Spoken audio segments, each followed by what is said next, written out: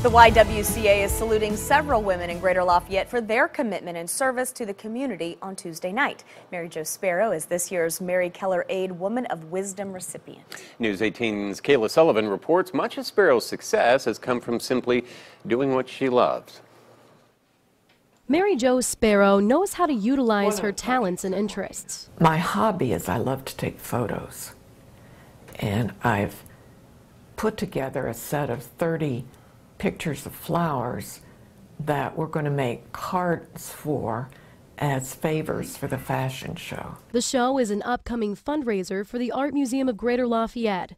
Sparrow has served on the Art League board as well as the Lafayette Adult Resource Academy, Civic Theater, Wabash Valley Hospital, Wabash Valley Alliance, and more. I think you best serve when you tap into your own interests, and that gives you a special commitment. Sparrow spent her career serving children with special needs at Greater Lafayette Area Special Services, so volunteering for Laura just made sense.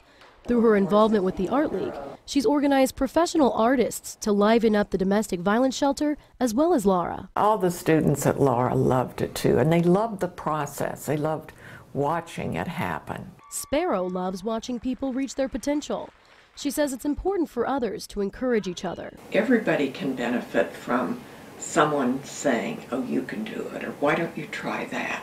or "I bet you'd be good at that." Sparrow has spent most of her life leading and encouraging others, especially women. These are the gals I work with that I just love dearly, and there's me being kind of bossy, probably. But sometimes being a little bossy is necessary. I think women are reluctant to try things. And we all need just a little shove now and then. So maybe I would be known as a shover. I don't know. She says she's honored to be chosen as this year's Woman of Wisdom, but couldn't have done it without the little shoves and support from other women. Kayla Sullivan, News 18.